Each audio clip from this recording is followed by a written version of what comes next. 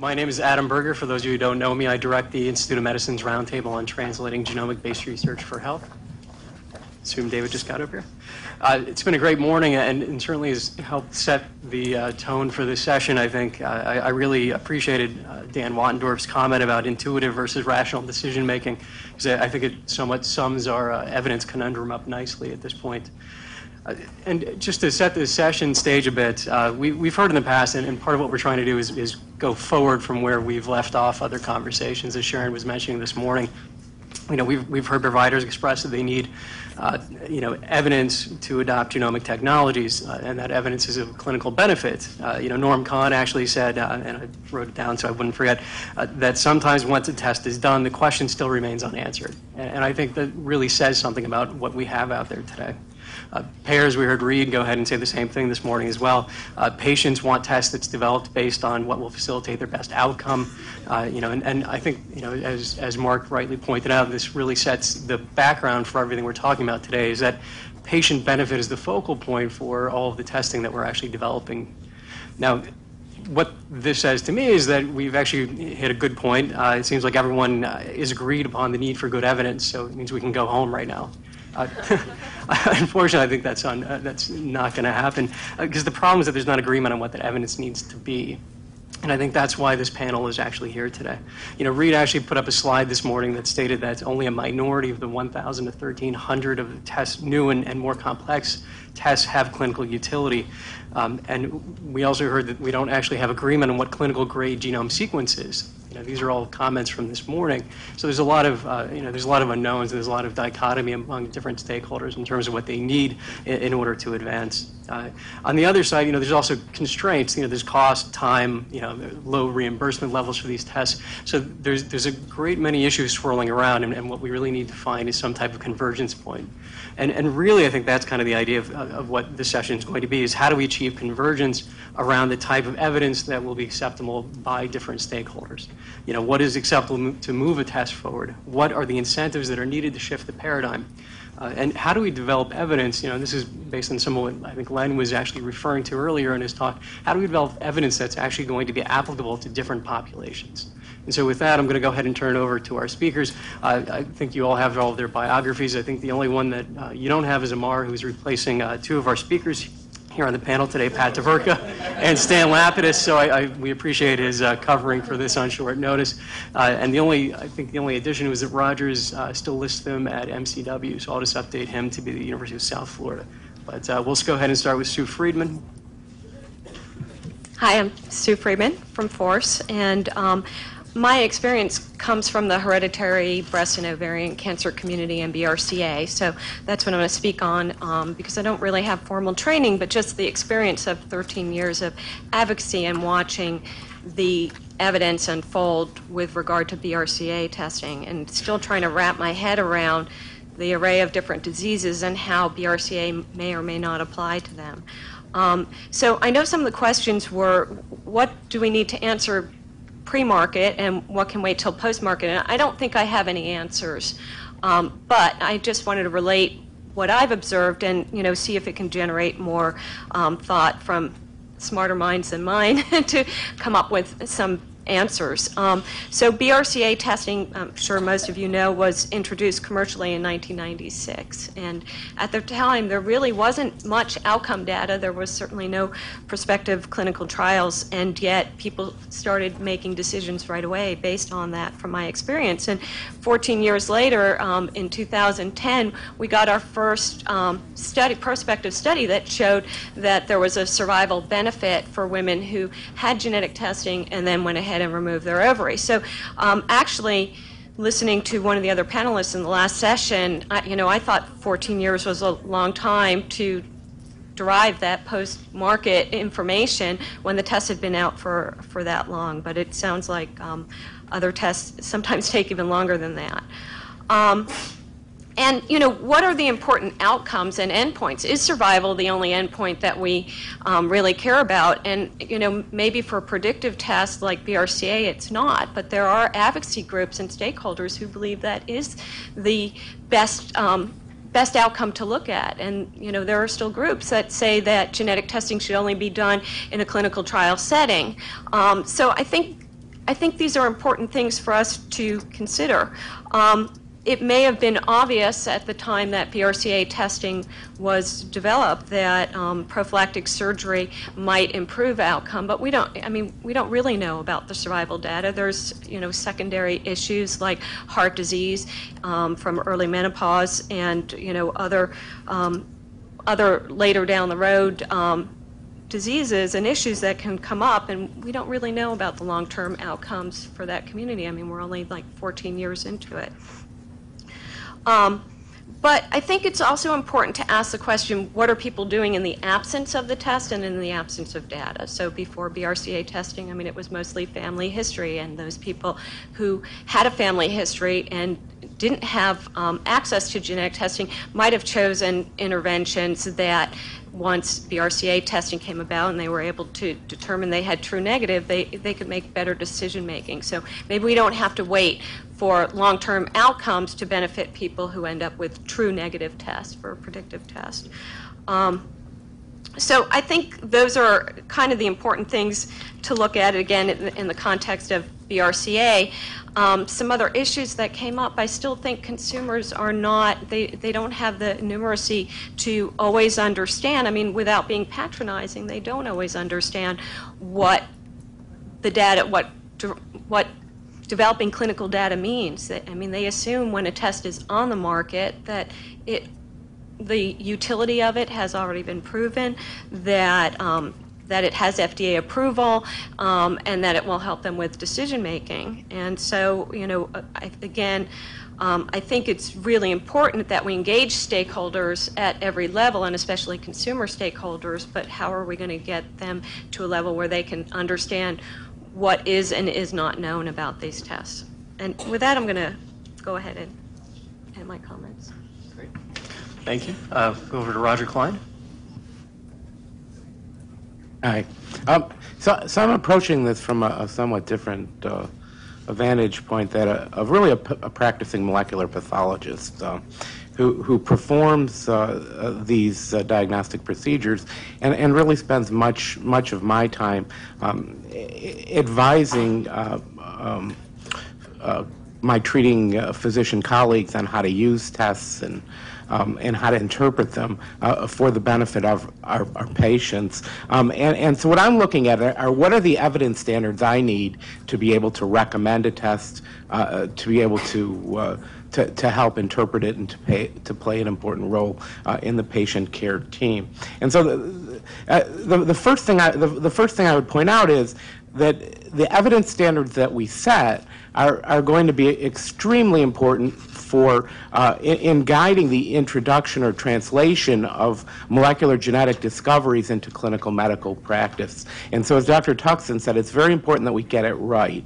If we're too stringent, we'll inhibit progress. But if we're not stringent enough, we'll hurt patients. So we need to get it right. And so from that standpoint, I would say that the desirable characteristics of evidence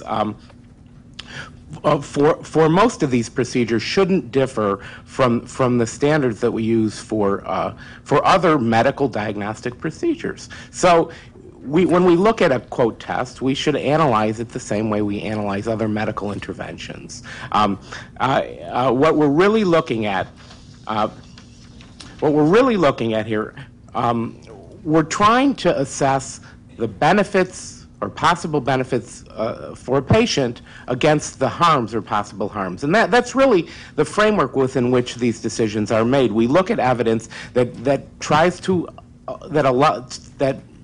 that we want to allow us to weigh benefits and harms. And then you come up with sort of a recommendation, and then that recommendation is going to be based on evidence. It's sort of like a weatherman. I just saw this in an article where there's a 40% chance of rain tomorrow and a 10% chance we know what we're talking about. So the 10% is the quality of the evidence, and we need to look at it. So molecular pathology, I'll use that term, otherwise known as genetic genomic tests, is really a very, very heterogeneous group of procedures used for diagnosis, used for prognosis, risk of disease. That would tend to be more the inherited genetic tests, but disease monitoring, for example, BCR-ABL, or prediction of responsiveness to therapy. And the evidence requirements that we set are going to depend on the use, the context, and alternative procedures. In other words, I think it's going to be hard to set universal standards of evidence that are going to be applicable to every procedure, much less every patient situation.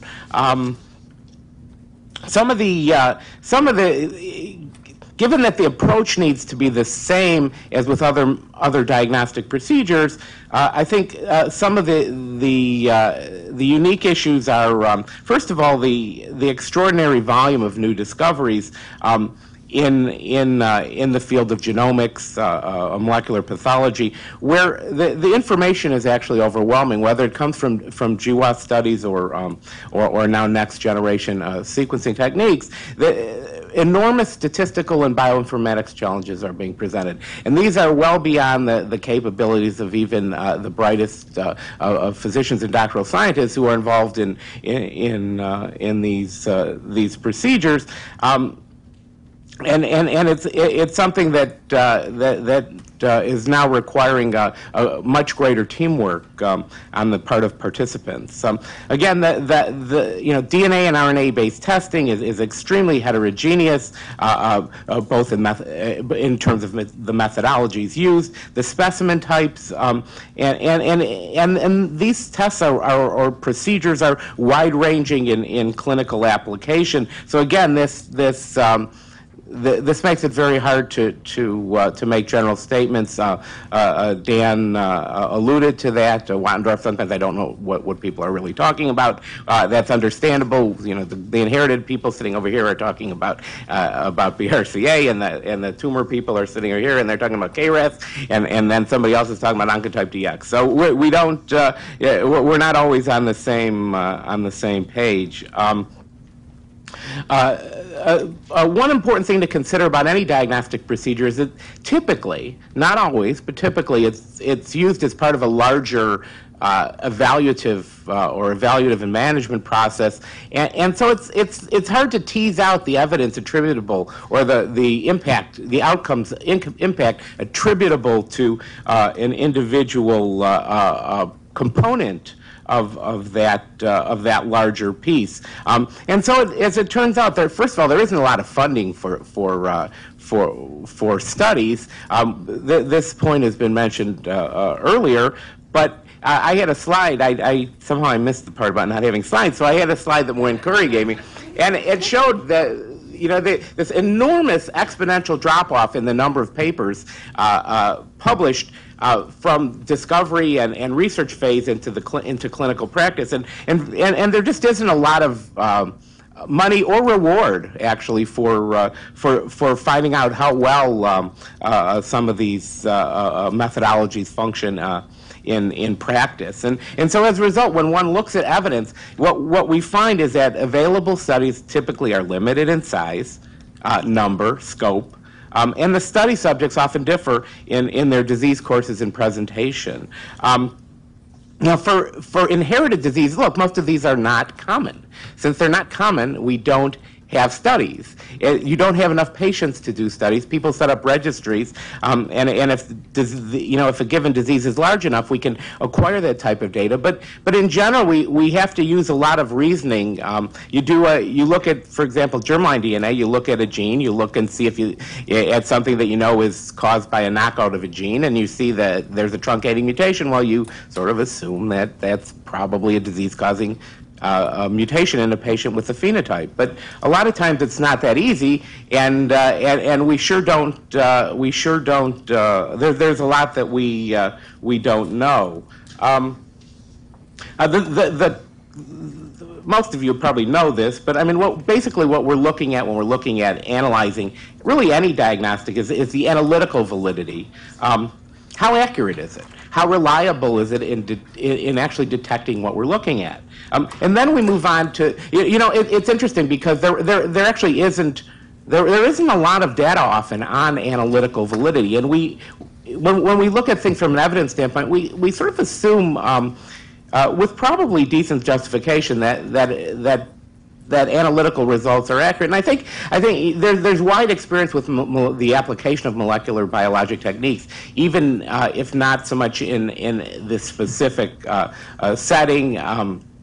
And there are regulatory frameworks, both through the CLIA process and then accreditation by deemed agencies like our friends at the College of American Pathologists, who do monitor these. And I think we can feel confident most of the time that analytical validity is there. It should be if people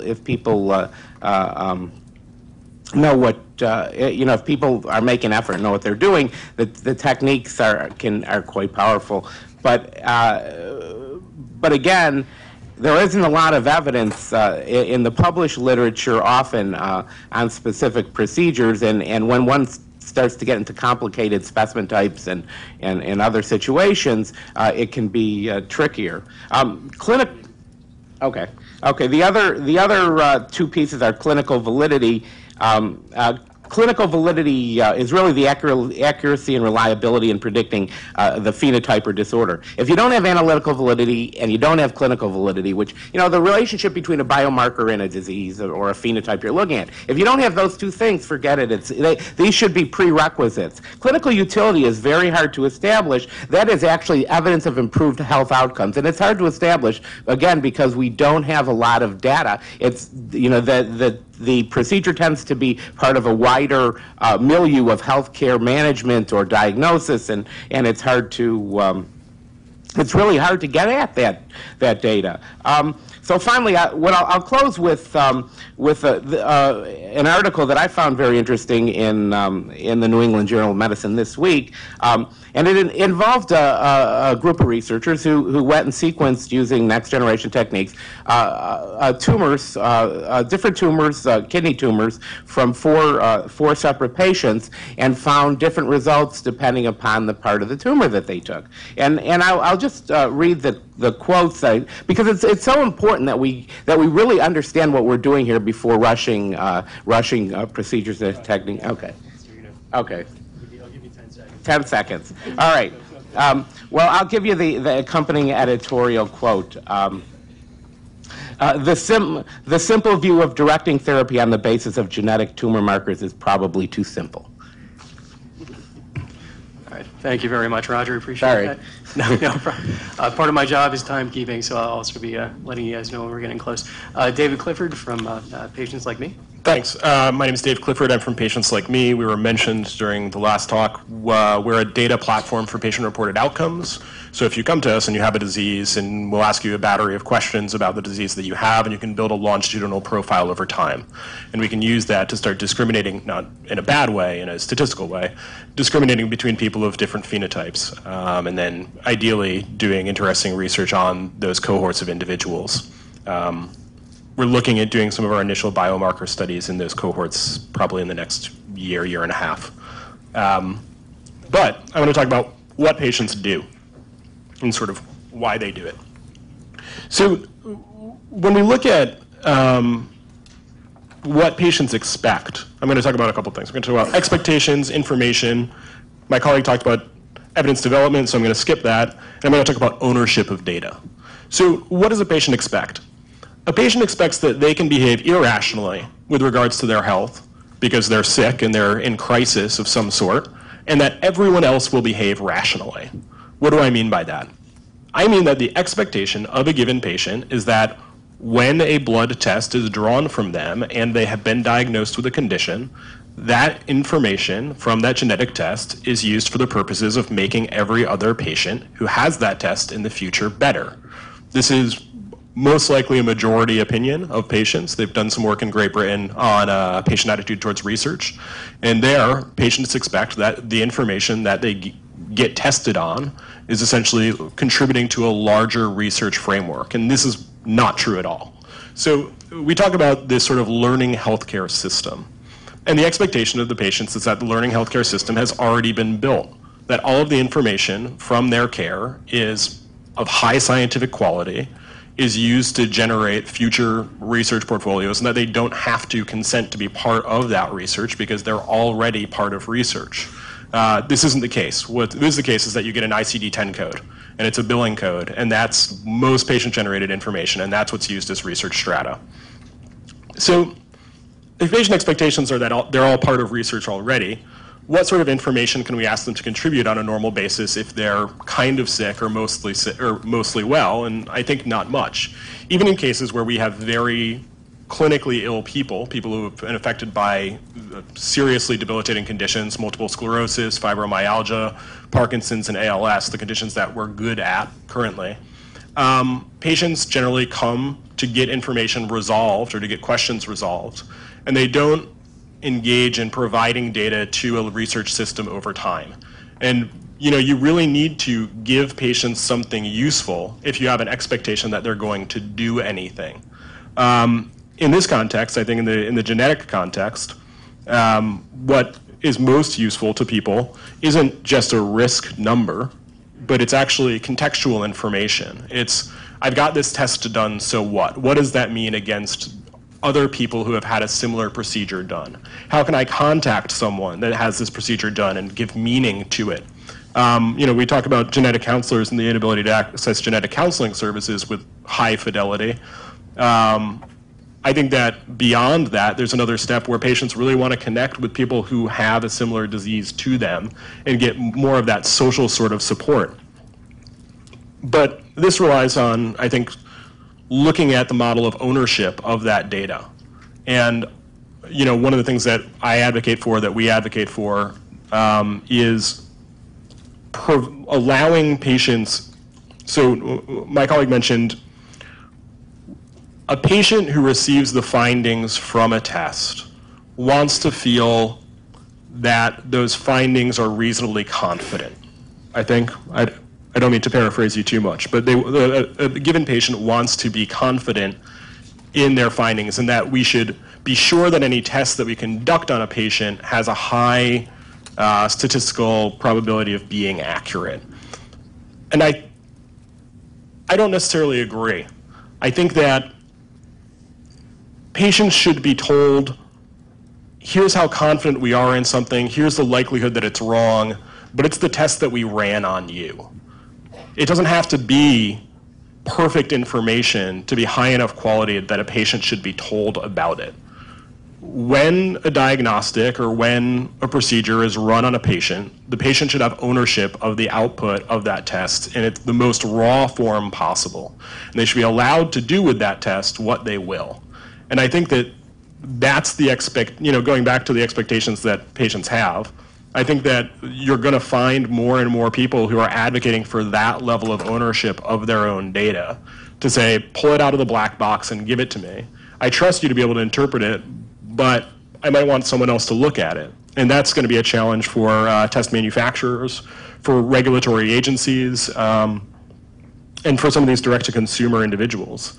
Those are my brief points, and I'll move on. Great. Thanks, Dave. Appreciate that. Now we're going to switch to Amar Kamath from BioReference Laboratory. Thank you. My name is Amar Kamath with BioReference Laboratories, and we're a diagnostic testing company. And we do diagnostics in routine clinical and oncology, women's health, as well as rare diseases. So I'm not going to try to replace anyone today. I'm going to try to represent the commercial view or diagnostic testing laboratory view, and with respect to evidence. And as I read this, the question is not about the evidence itself. The question is the context for evidence. And there are some issues that we have, or many issues that we have, that we are dealing with as a commercial entity. From a diagnostic testing side. So just a few facts to begin with. Everyone talks about the $1,000 genome or $100 genome or whatever it might be. However, today's technologies, all the technologies that are being worked on, do not measure all types of or identify all types of variations that can cause disease. all the technologies that we talk about for the $100 genome are sequencing technologies. And the DNA has other types of problems that can have. It can have structural variations, deletions, duplications, insertions. There can be repeat expansions. It could be triplet repeat expansions or other types of variations. Those also cause disease, but these technologies don't identify those variations. So just a point that we should remember. In terms of the context for evidence, the issues that we are facing with probably start with regulatory issues. There are so many organizations that think that they and regulate the evidence. For example, the FDA regulates evidence, CLIA regulates evidence, state departments of health regulate evidence, Centers for Disease Control regulates evidence.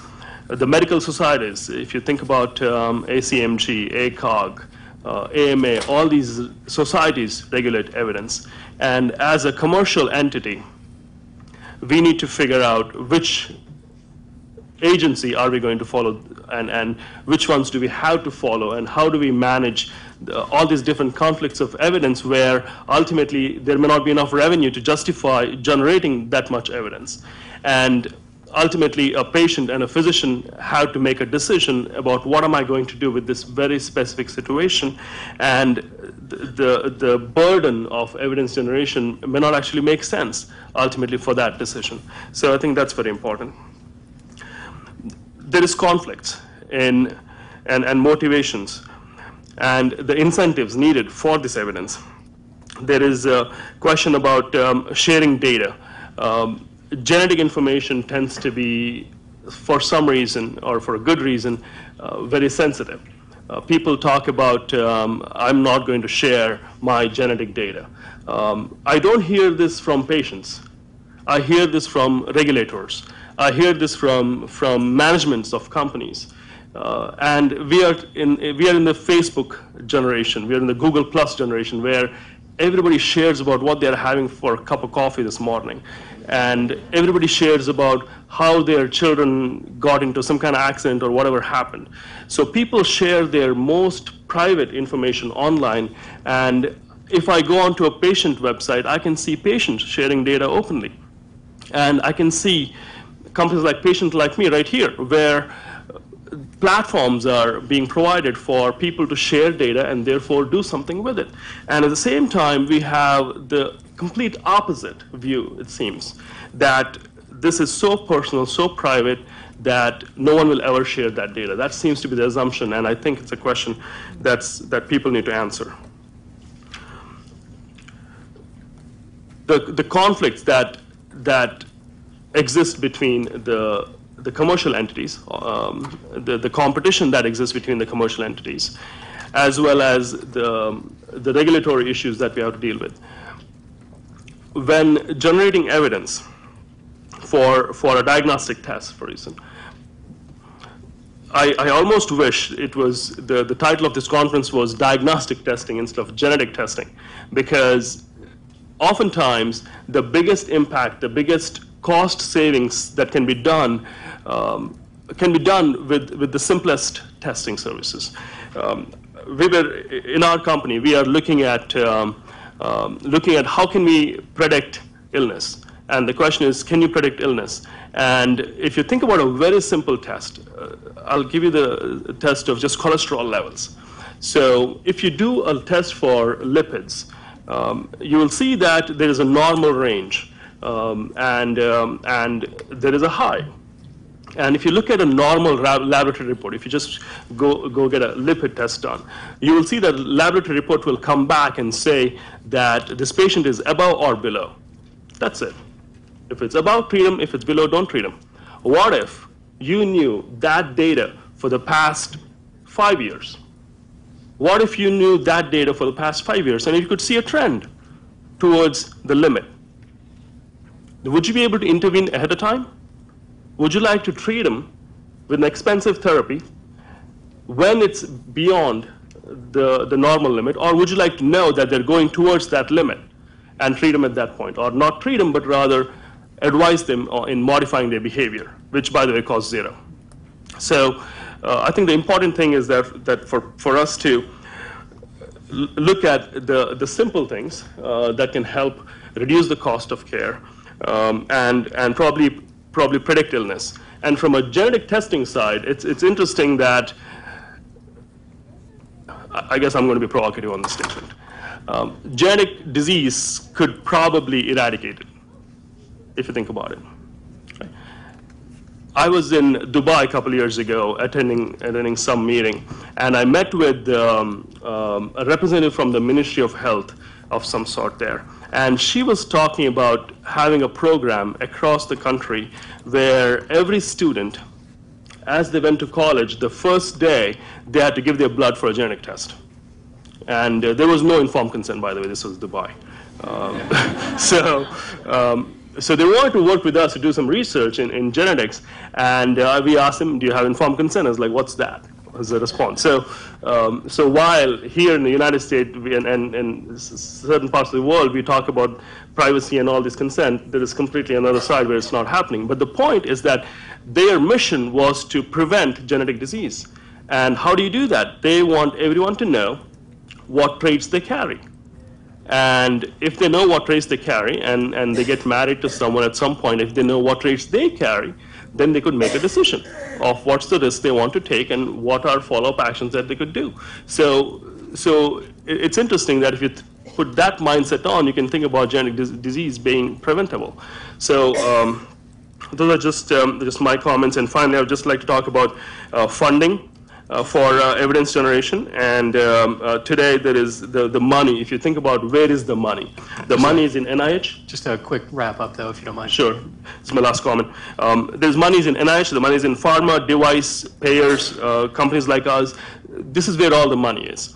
And if there was an effort, if there was a clear guidance from NIH that said, instead of funding purely based on a researcher's interest or where there is gap in knowledge of medicine, we are going to fund a certain amount purely for generating evidence.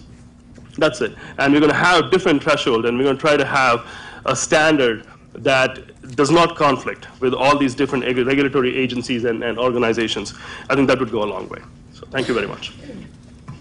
Great, thanks very much. And just before we start taking questions from the audience, I do want you all to please participate, so please make use of the microphones as well as those who are viewing the webcast.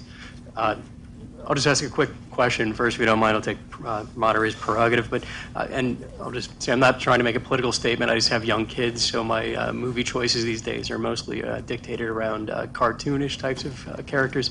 I just took them to see Lorax, and it just occurred to me that here you had a situation where you had a final seed for a tree. My question to the group right now is, where would you plant that seed? Would it be in RCTs, observational studies, patient-developed data? Where is it that you are going to actually put your stake in the ground?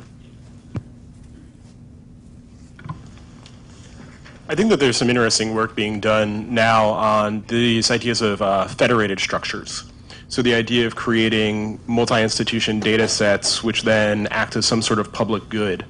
And a variety of researchers can run calls on those data just from research interest perspectives rather from an investigator-initiated grant perspective or from a commercial need perspective.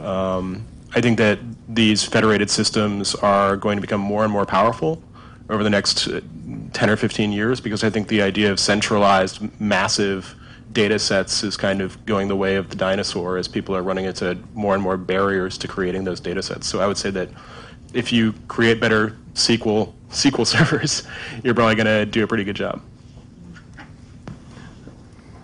I would argue that places like genetic testing registry, I think everyone here knows about the GTR. The interesting thing about GTR is that it classifies every single genetic test out there that's available to physicians and patients. So if there was a standard place for everyone to provide data, and then people can replicate those. So maybe there's a registry that is a centralized patients registry, but then it is available for everyone to use. And one example is probably, I see David Ledbetter here, ISCA. They have created a registry for tracking all structural variations that have been discovered in all laboratories. from a genetic perspective. So I would argue putting money in something like that.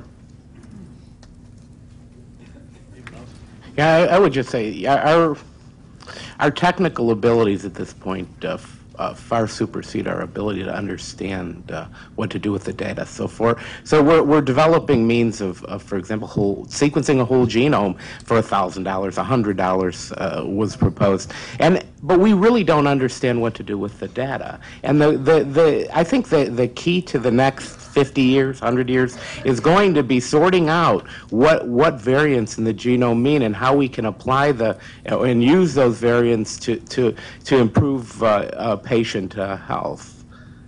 That's. Sue? I just want to second what was said before, that people are willing to participate and share their information, and we've seen that with our organization as well. If we provide them with the platform and the ability to connect and share their information, then they're probably less worried about the privacy issues than most everyone else in the healthcare community. And so, I think we need to figure out a way to allow people to share their information. Thanks. I think Dave had a question. If he wants to go to ask, then we'll go over to Mark. I was just going to comment that, the United States has a set of standards for data and data privacy, but separate from that, there's the European Union, and Dubai has a set of standards, and Japan has a set of standards, and Singapore has a set of standards. But the EU is looking at sets of data frameworks that disallow an individual data owner to contribute data to a large data system, because the data system on its own violates statutes. So an individual can have access to all the data that they want, but when they contribute that into a database, the database passes a certain threshold of identification of an individual among that data set, and because of the Second World War, most largely, those things violate the European ethos in biomedicine. So, when we talk about ways to construct things going forwards in the United States, it's always good to think about other paradigms that are used across the Atlantic, and we don't want to, leave some of our scientific colleagues there behind. We'll go to Mark.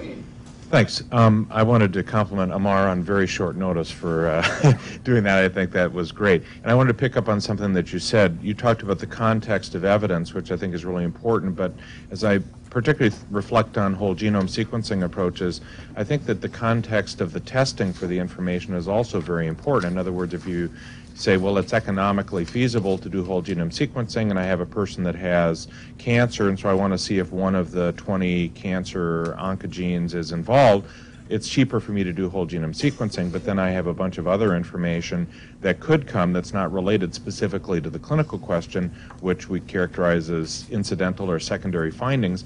And in that case, the paradigm is really a screening paradigm, which means, as Roger was saying, we need a much higher predictive value on that information if we don't understand what the individual's prior risk is. And so that's something that this question of context is one that has not gotten nearly enough discussion. So I'm glad you brought it up from the perspective of evidence generation, but I think we also need to talk about it from the perspective of why did we do the test and what information accrues. And that then relates to the point that I want to bring back to the panel.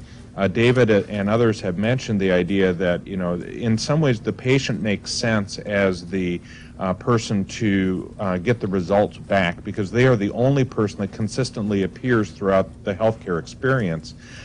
So it makes some sense to do that, but I have concerns about people looking at data and then making decisions that are not necessarily in their best interest or generating additional costs following up things. And we saw a little bit of this with whole body CT scanning as an example, where people were killed following up what turned out to be incidental findings, and Zach Kahani's talked about this in the incidentalome. How do we balance that with the fact that, as Reed said, we don't have a unlimited cost ability to accept costs, and we can't really afford to have people tracking down things that they may be personally interested in, but from a societal perspective may not be so interesting. Go ahead. I think when we're talking about predictive tests, and again, BRCA is an interesting example. It's not, the penetrance isn't 100%. People are making decisions on this, and they're not making benign decisions. And, you know, I don't know much about lipid issues and heart disease, but I'm guessing that, you know, you might change your diet, you might exercise, and you may take medication that's been proven fairly safe. In the case of BRCA, people are making decisions. They're removing breasts, they're removing ovaries. Can we apply the same standard to BRCA testing that we do to other predictive testing for instance, breast cancer and some of those SNP tests? And are people able to tell the difference between having a high risk that, you know, maybe up to 85% lifetime risk versus, you know, 25% lifetime risk, and, you know, that their decision making may be different based on that? And so I think all of these are part of the context, and I think it makes it very complicated even within the same disease. So we are dealing with that right now. We offer the whole exome sequencing now, and we've run a bunch of tests on these whole exomes, and you have to make a decision or diagnosis in the context of the family. And going in, everyone has to be informed that there are going to be incidental findings, and it cannot be taken lightly. It's a serious issue. One good thing about genetic testing is it's a once-in-a-lifetime test. You don't keep doing it. You don't have to keep doing it. Your DNA does not change for the most part. So from that perspective, it's important.